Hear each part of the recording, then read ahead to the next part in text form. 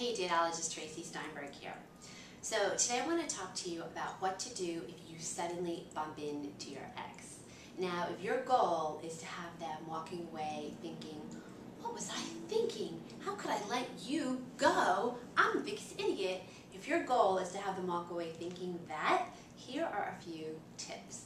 Now, first of all, when you bump into your ex, you'll probably be stunned because you weren't planning on it happening. It probably happened sometime when you're not expecting it. But know that they're going to be stunned also. So the best thing that you can do is just take control of the situation. Walk right over to them, the biggest smile, give them direct eye contact, and say hi.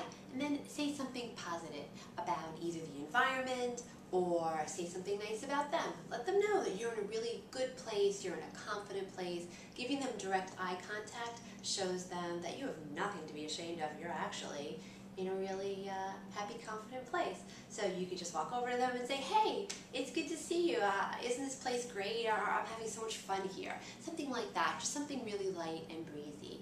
Then you can ask them just a quick question like, how have you been? How are you doing? Now you want them to just maybe give you a sentence or two back, and then they'll probably ask you, how are you doing? I'm doing great. You know, my career is great, my friends and family are great, my apartment's great. You know, you really want them to know that you are just doing A-OK. Keep in mind, this is not the time to have a conversation. This isn't the time to talk to them about what's really been going on in your life, and it certainly is not the time to talk to them about anything that's happened between the two of you. In fact, if you do want to talk to them, the best thing to do is not to talk to them now and to set aside some time later, really prepare for your conversation, and then think about how you want to handle that later. You can always reach out to them afterwards as long as you have a good interaction with them. So just to sum up, you just want to say, hey, good to see you. It looks like you've been really happy. It looks like everything's really going well for you. You want to keep the conversation really short and sweet. You want to leave them wanting more.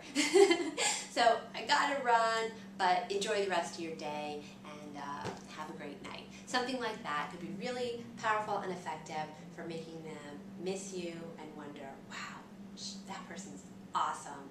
What was I thinking letting them go? For more tips, go to tracysteinberg.com, and I look forward to connecting with you soon.